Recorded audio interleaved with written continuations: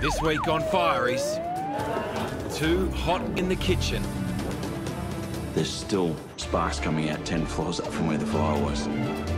Now fire threatens the entire building. Nothing is easy and everything's dangerous. Dangerous, dirty and unpredictable. We still have visible fire inside the hopper. But somebody has to do it. Nice work. And from bad Suppose you've always wanted a convertible? to worse. Ankles, femurs, tibias, they're all broken.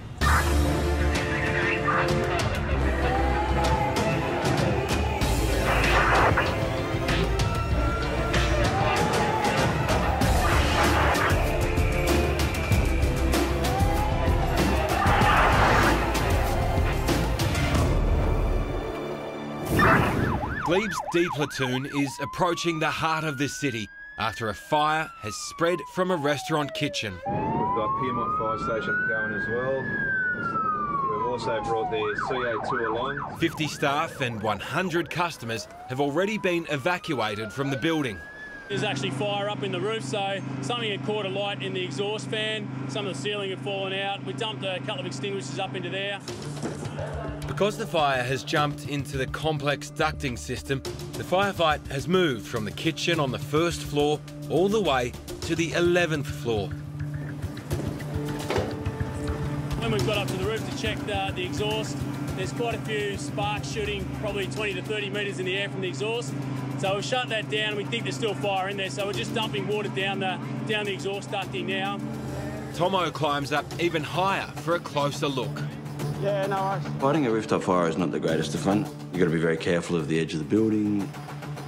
You're dealing with darkness. You don't know what you're walking on. You assume that it's a metal vent, that it's going to hold your weight. So you've got to test everything as you walk on it. Everything is just a challenge in that sort of situation. Nothing is easy, and everything's dangerous.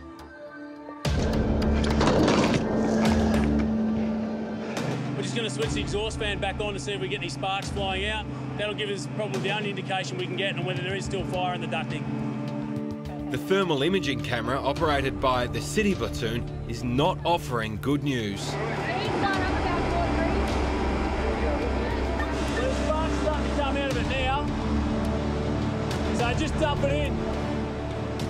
There's still sparks coming out 10 floors up from where the fire was, so that's a fair way for that heat to be travelling, and how much damage that's caused along the way and how many little fires there are within that ventilation shaft, you don't know. Each year, Firies in New South Wales extract nearly 5,000 victims from their vehicles after an accident. And today, Liverpool has its fair share. Okay, let's get some good traffic management going. It's a very busy intersection. This from here, there's a car there. The first is a collision involving 2 cars and a truck. An elderly female driver is trapped in one of the vehicles. 80? You don't look 80. That's a bit of a noise. No way. Banging next to you, Penelope, okay? Gordo and Cobby have to remove the rear and driver's side doors so paramedics can get access to the 80-year-old driver. Just a couple of noises, nothing to worry about. All right, Penelope. Here we go. You got it. Gordo is the newest member of the platoon, and today he gets a chance to prove himself. The people need to see that you've got basic skills, and then you build up on those skills, you work together, and I think that earns the trust. You want to lay the seat down and we'll just slide her up it?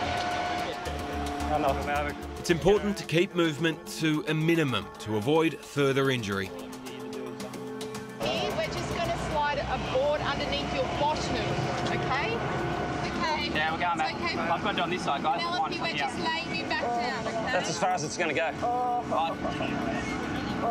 I've got it here. This is a critical moment for the patient, and teamwork plays a big part. All right, so I'm going to come further up Yeah, with you, right? you work me out. I'm going when we 1, 2, 3. Thankfully, the driver only has minor injuries. Pretty easy, pretty quick. 5 minutes. Good bit of pedal beating. Convertible. fire in the first floor kitchen of a Sydney restaurant has travelled up the ventilation shaft. And it's still burning somewhere in the 10 floors of ducting. Yeah, that ducting actually doubles back underneath and put the water in there, but it's only going to settle in the bottom of this sort of pipe here. Where they were lobbing the water in, it actually went down and then went back up again and sort of twisted around before it went down into the building. So really you're just sort of lobbing water into a bucket.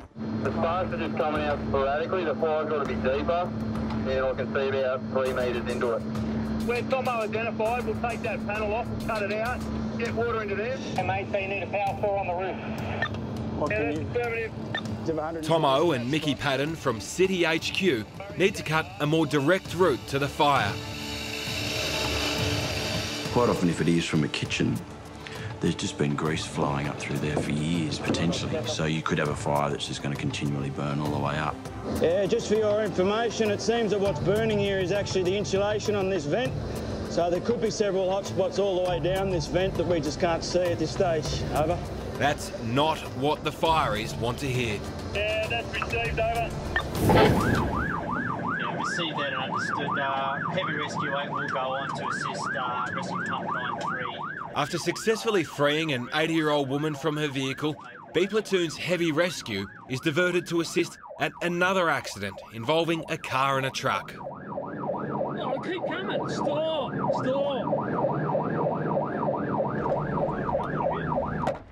This time, the car is barely recognisable. And the most frightening part is that a young female passenger is still trapped inside. They've already got to work extricating the patient on the passenger side.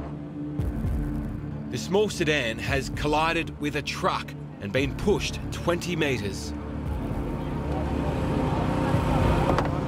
It's lucky the truck is empty, otherwise the force of the collision could have been much worse. The teenage passenger is trapped, and not just by her injuries. The dashboard has pinned her legs and imprisoned her in the vehicle. Ankles, femurs, tibias, they're all broken. The feet were tucked up under the dash because the dash had come down onto her legs, so they were curled up underneath.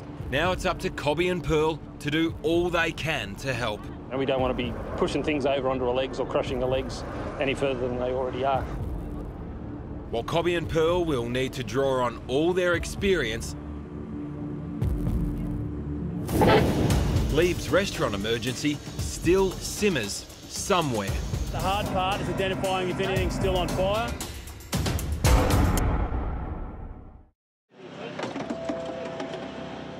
Liverpool's Heavy Rescue has been diverted to a serious accident where a small sedan has collided with a truck.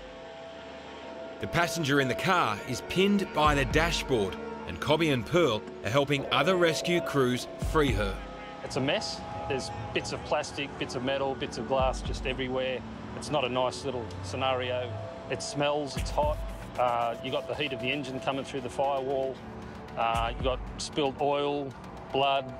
It can get quite intense sometimes, but you just focus on what you've got to do and worry about that later. The young woman has multiple leg fractures, so crews need to work quickly but can't afford a wrong move. I was in the front of the car just watching to make sure that anything that we moved, the dash or the side of the car or anything like that, wasn't impinging further onto her legs or going to cause her any further damage than what had already been caused. In this case, removing the doors is not enough. Virtually the entire car has to be prized away from the patient. We pretty much focus on basically cutting the car away from the patient. That way you can sort of separate yourself from any emotional side of it. The hydraulic gear we have that we use usually at motor vehicle accidents is low volume, high pressure hydraulic gear. It makes the job super easy. Aside from the weight of the tool, it's literally no effort for us to bend a door out of the way or to cut through a B-pillar of a car. The job of the person in the car and that sort of worker-patient relationship that you strike is very important, you know. They have no idea what's going on. They've just had a terrible accident, and they rely on the people that are with them to comfort them, to reassure them, and let them know what's going on. At last, she's released from the crushed vehicle, and the ambos prepare to take her to hospital. You see her get put on the gurney, she's conscious, she's talking. That's a good feeling to know that, as in pain as she is, and she's going to be sore for quite a long time, but she's going to be okay. She'll go to hospital, get the best of care, and it's a good outcome.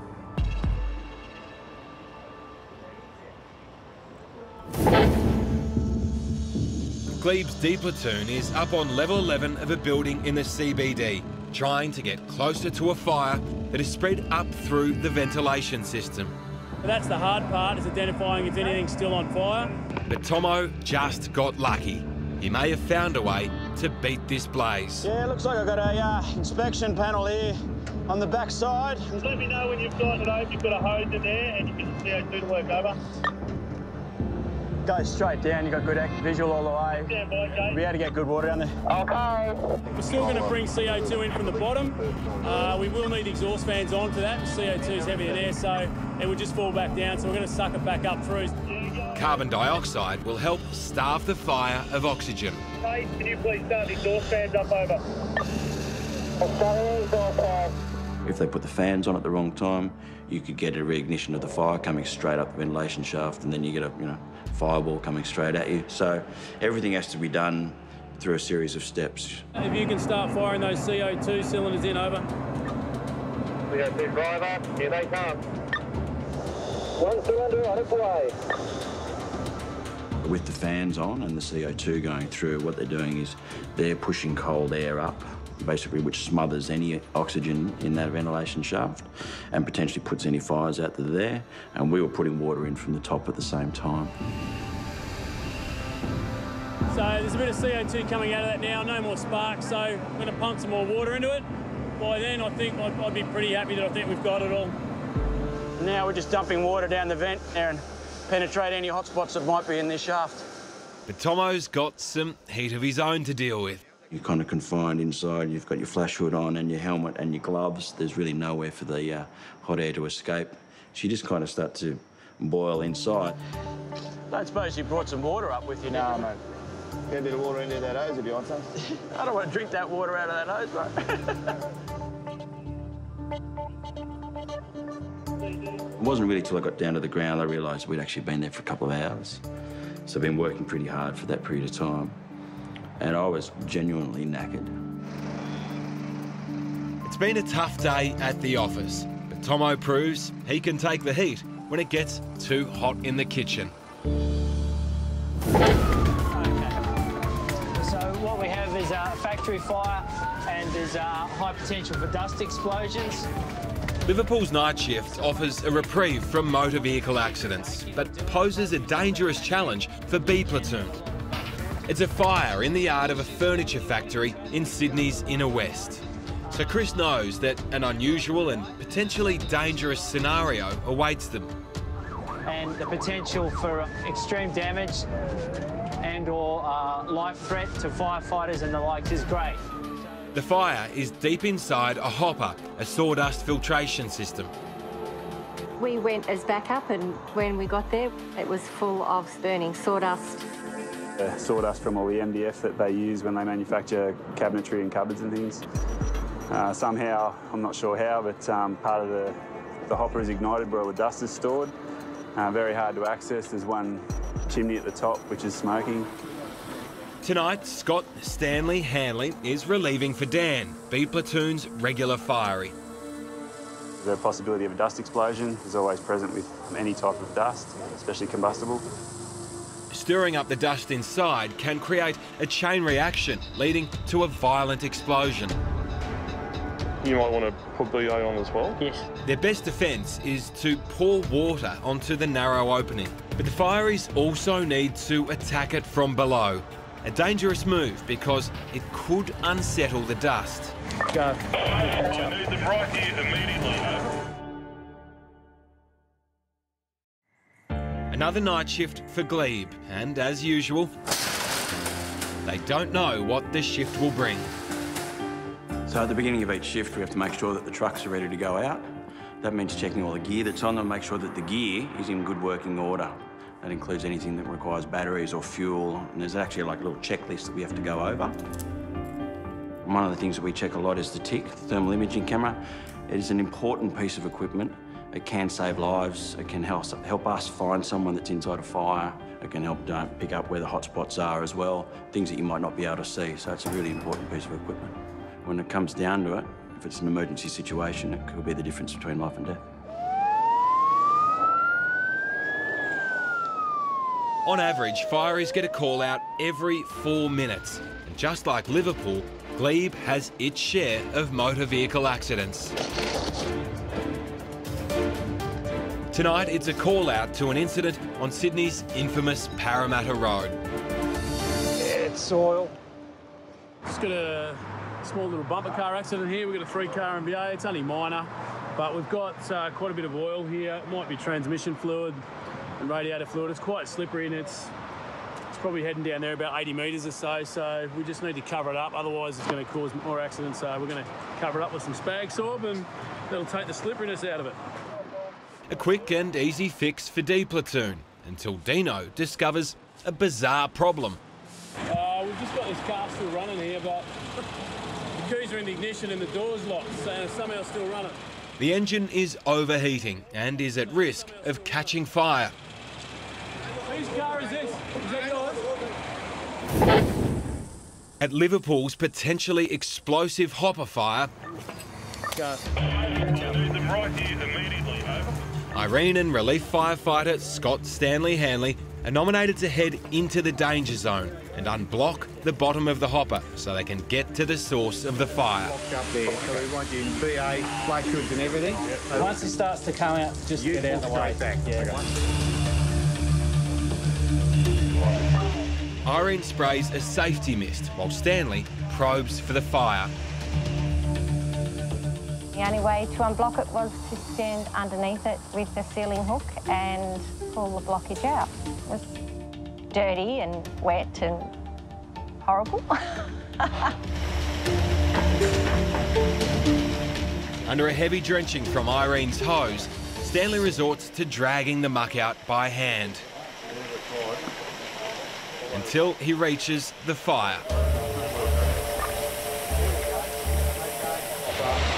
Burning product that is being released. Yes, from the burn point, we still have visible fire inside the hopper. Requesting permission to get a stream of water up onto the inside as soon as we've already disturbed it. Over. Would that course of action over? Copy that, thank you. Knowing that too much disturbance of the sawdust could cause an explosion, Chris decides to take a risk and blast water straight up inside the hopper. Stand by, Chris. Stop. Stop. We're going to get a second line. This is a protection line on you guys while you're at work. Stanley sends up the water jet, and Chris's gamble pays off. Who said being a firefighter was glamorous? That other funnel behind you, is that blocked as well? Why, yes it is. How about we take care of that as well? I'll just speak to my chimney sweep here and see how it feels about that. Stanley might have Dan to thank later. I got Stanley to do a shift for me, and it's always an ongoing joke when somebody does a shift for you and they get absolutely smashed. Afterwards, they were sending me photos while I was off at a Bucks party, photos of Stanley all messy, sweaty, and thought that I would show him sympathy, but that's not really in the Firies' nature.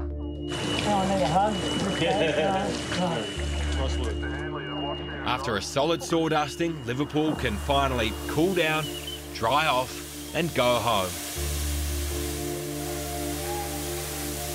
As for Dan's mate Stanley, he knows what goes around, comes around.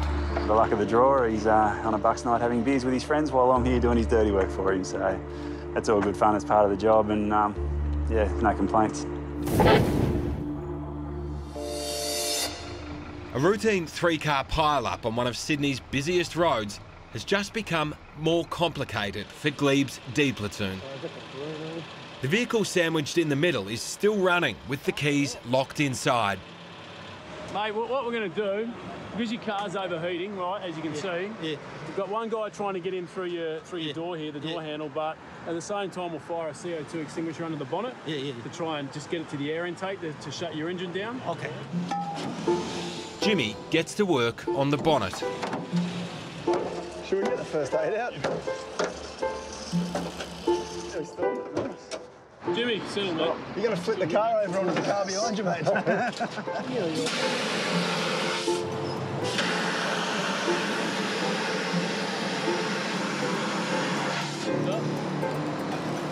got it.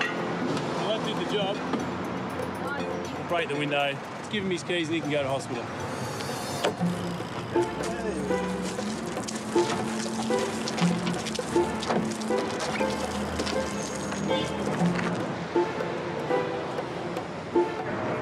It's your keys, mate. Thank you very much. A routine checkup gives the car owner the all clear, but his old Astra is not so lucky. Yeah, that's it. We've done our job. Well, almost. You can sort of be part of the community.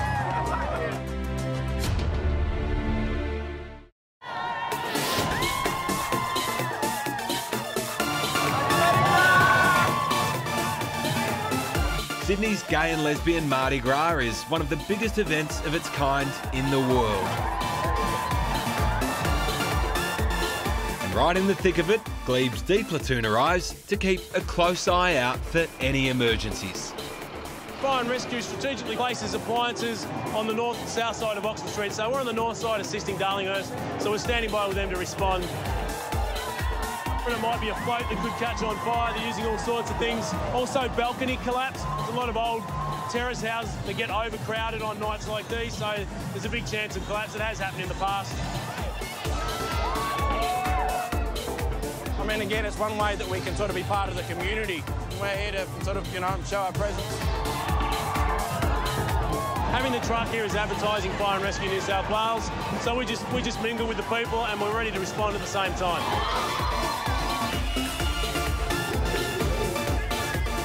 To be sort of part of the spirit of things, you know, and allow people to have their photo taken with us, and it makes them feel good and makes us feel good. Although for Dean, it may be one photo opportunity too many.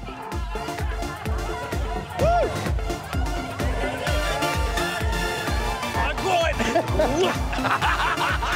Oh, look what he did! Next week on Firies, 600 degrees and pushed to the limit. It's hot, it's smoky, we can't see a thing. You're down on your hands and knees. And from stormy weather to lethal light show. Whoa! Be careful of that.